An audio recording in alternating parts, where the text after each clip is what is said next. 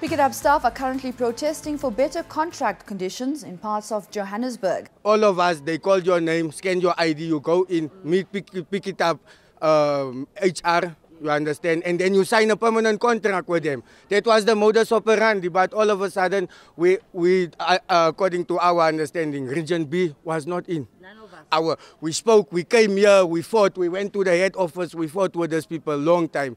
You understand? So that's why we are here taking to the streets. I wish somebody can just hear our voice because our jobs is being robbed. Contracts are out now. Yeah. Because they made 2,800 jobs available and the MD said there's only 1,400 jobs available. So there's no truth in this matter. So again, councillors, please stand with us. Involve yourself in our lives and in our struggles. We voted you in. Thank you. 8,000 women registered for the 2018 Total Sport Women's Race held in Joburg yesterday. Our cameras were there to capture the excitement.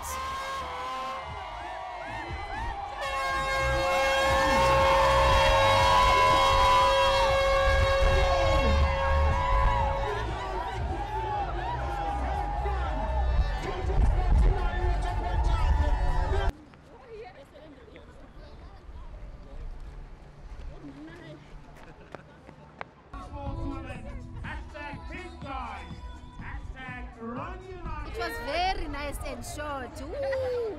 It was my third experience running with Total Sport. Very, very good. And it was our first time running in the women's race. Wow, we've made it. Wow!